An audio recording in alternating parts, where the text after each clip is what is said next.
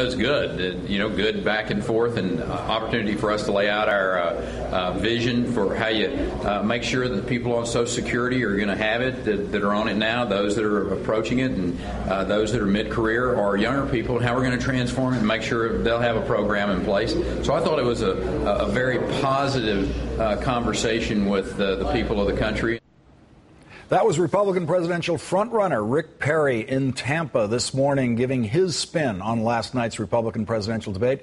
Perry is desperately trying to dig his way out of a hole he dug for himself by calling Social Security a Ponzi scheme, a failure, and unconstitutional. Do you still believe that Social Security should be ended as a federal program, as you did 6 months ago when your book came out, and returned to the states? Or do you want to retreat from that? I think we ought to have a conversation. We're having that right now, Governor. Yes, sir. We're running for president. I'll finish this conversation. But the issue is, are there ways to move the states into Social Security for state employees or for retirees? We did in the state of Texas back in the 1980s. I think those types of thoughtful conversations with America, rather than trying to scare seniors like you're doing and other people. Governor, the term Ponzi scheme is what scared seniors. You said if people did it in the private sector, it would be called criminal. That's in your book. Yeah, what I said was... Governor Perry, you got to quote me correctly. You said it's criminal. What I said was Congress taking money out of the Social Security Trust Fund is like criminal, and that is, and it's wrong.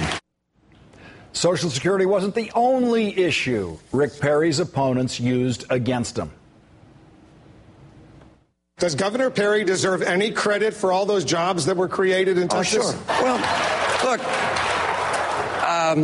I think Governor Perry would agree with me that if you're dealt 4 aces, that doesn't make you necessarily a great poker player. Does your governor deserve all that credit? Not quite. When 170,000 of the jobs were government jobs. So I would put a little damper on this, but I don't want to offend the governor because he might raise my taxes or something. Rick Perry picked up another endorsement this evening, Nevada Governor Brian Sandoval. That's after Louisiana Governor Bobby Jindal endorsed him on Monday. And a new Gallup poll out today shows after last week's NBC Politico debate, Rick Perry continued to generate more positive intensity than any other Republican. He leads the pack with a score of 24, but Mitt Romney has gained 5 points in intensity and is now at a score of 16. Joining me now, the intense editorial director for the AOL Huffington Post Media Group and MSNBC analyst, Howard Fineman. Howard, we are watching Rick Perry trying to dig his way out of the Social Security hole that he dug for himself. I said after the NBC debate last week, you cannot possibly win the presidency campaigning on the demonization of Social Security. How's he doing? He didn't want to bring up Ponzi scheme. He wasn't going to use those words. No. Romney stuffed it onto him. And at a certain point, the best he could do with Ponzi scheme this time around was to say, hey, I wasn't the first one to call it a Ponzi scheme. Right. How's he doing? Well, not that great. And you can't, you're right, I don't think you can win the presidency that way, but that doesn't mean you can't win the Republican nomination that way. The problem that he's got, that Rick Perry's got conceptually, is that if you call something unconstitutional and illegal, by definition, you don't want to fix it. How do you fix something that's unconstitutional and illegal? So he's got a conceptual as well as a rhetorical problem, and Romney really, and everybody, the other candidates let Romney handle that one. That was an exercise in gang tackling there. All these 7 other candidates had something to go after Rick Perry on last night. And the crown jewel of the Perry governorship is starting to get a little tarnished with that pesky little constituent of his, Ron Paul, who has the impertinence to mention things like, hey, all those jobs, a lot of those jobs are government jobs that were created there. Ron Paul talks about taxation increasing in the state of Texas. And a guy like Ron Paul can stay in this thing way beyond what's reasonable because he can campaign on a shoestring, as can, I assume, Michelle Bachmann. If those two stay on the stage as long as they possibly can, won't they be more of a problem for Perry than Romney could possibly be on his own?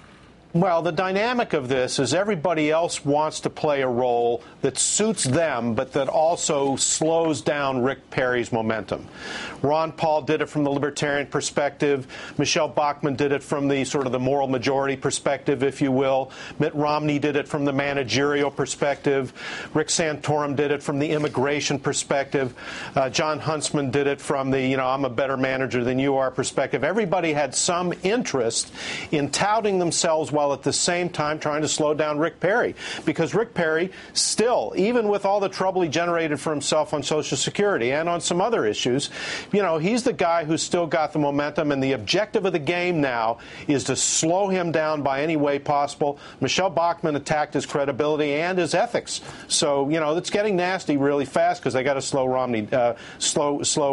Rick Perry down if they can. We had a Romney spokesman on our broadcast coverage after last week's debate who basically said Rick Perry is welcome to the front runner role and this is what he meant, that when you're the front runner, the only way the other participants in the debate can get attention is by hitting the front runner. How can Perry counter this?